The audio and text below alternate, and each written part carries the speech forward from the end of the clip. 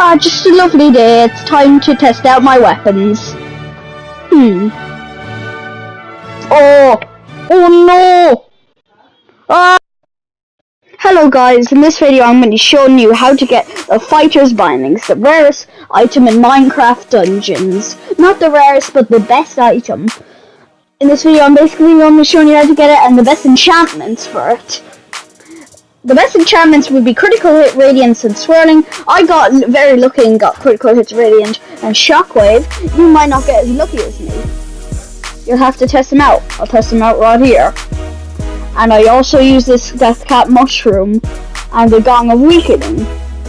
They feel nice, you see? Look at all that diamond, all that damage. I'm going to show you how to get it now, and I'm going to test it out on... Oh yeah, and I also have this Mystery Armor with Chilling, Reckless, and Protection for loads of damage. And I'm going to show you me killing the Mushroom Monstrosity now, very quickly. And let's see how fast I can kill the Mushroom Monstrosity with my Gong, my Mushroom, and let's see! Yeah, I'm going pretty fast. Oh, we're gonna kill him very quickly. Oh, that's a lot of damage. As you can see, these weapons are really good, and you definitely want to get them. Boom, he's dead. Yeah, that's pretty good. Yep. So guys, the levels that they dropped from were Soggy Cave, the Gauntlets. They're the unique version of the Gauntlets the Fighter's Bindings are. It drops from Soggy Cave, Cactuser Canyon, and what's it called? Yeah, Dingy Jungle. Yeah, Dingy Jungle. So the recommended is probably Soggy Cave. It's the best for doing it.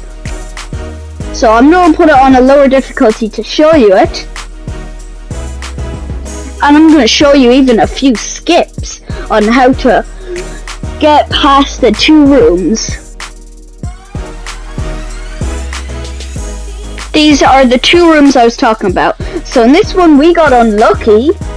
If you ever see this in the first room, you know you got unlucky and you cannot skip it. So make sure to restart the level. We got unlucky. See, we have the fight mobs. It's bad. Okay, it's bad. And this is the lucky part. First you need your light feather. This is the #1 lucky part. And then you go over here, you go up. Sometimes it's a bit hard, but it didn't work. This time you can roll or use your feather. One or the other, it doesn't matter. And then you roll down. Yeah, you did it! So I hope you enjoy this.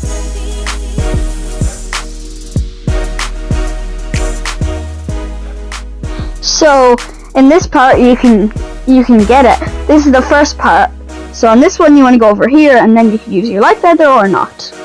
So press it, right, go. I did it, and you can just walk right over. And there you go, you did it. And finally, I'm getting the other one. In this clip I get it.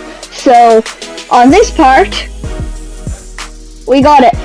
So you can use it with your feather by going up like this and equip it. You can go like that, it doesn't always work. Keep doing it. I accidentally rolled off. Sorry, 1 second. Let me get there very quick. Yeah, and you can roll over there, but I'm not going to do this. I'm going to show you the other way. If you don't have the light feather, you can still do it. But this will activate the mob, so be careful. So you go over here, and then you roll. And then you see you're up here, and then you can roll up there. Boom, you did it. And now just to do the puzzle. And we got the obsidian chest. Let's open it. Oh, we got the maulers. Those are rare. Not Fighter's Bindings, but close enough. They're a unique version of the Gauntlets, which means they're almost Fighter's Bindings. But we prefer Fighter's Bindings. Okay, so I hope this video helped you guys get Fighter's Bindings. And I'll see you on the next YouTube video. Bye.